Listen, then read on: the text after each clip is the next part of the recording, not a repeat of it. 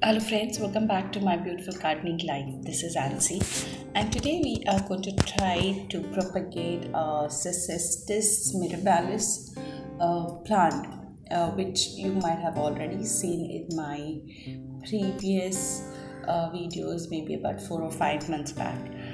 It lives amongst other plants of mine, like they all live together as one big jungle. So in that I noticed there was this runner that was going through, and what I clearly remembered was one leaf and another runner with another leaf. But with recent inspection I noticed there was still a longer runner which has given out a beautiful leaf. This is it, and it has already matured, and there is still another one that is like coming up. So I also noticed that it had developed its nice root system. So I've decided to propagate this. Given that there are only two ways you can propagate this plant. One is through runners by snipping them off, and the other one is through seeds when this plant flowers.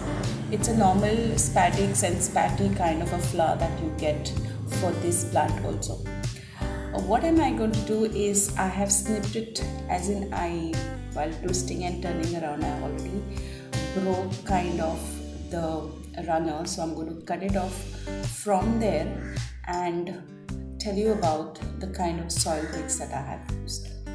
It is a beautiful plant, not easily available, but then if you do look out for them you get them. And today only I was inquiring with somebody.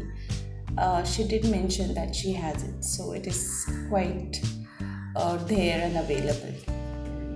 Okay, to share the soil mix with you, I've used 50% of my garden soil.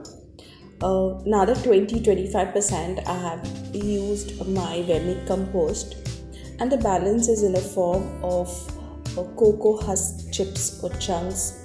I've used perlite, I have used charcoal bits, so it is making it a very aerated and well draining soil.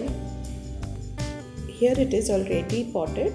After this, keep it under indirect sunlight for about 2 days time. Otherwise also this plant of mine enjoys bright indirect sun for about 2 hours in a day. Otherwise it's completely shaded area. Also, watering happens only when the topmost layer of the soil goes dry. This is a lovely, beautiful plant which adds a lot of dimension and interest in the garden. So when you see these wonderful leaves amongst others, it's kind of beautiful. I thank you so much for watching this. Thank you. Bye.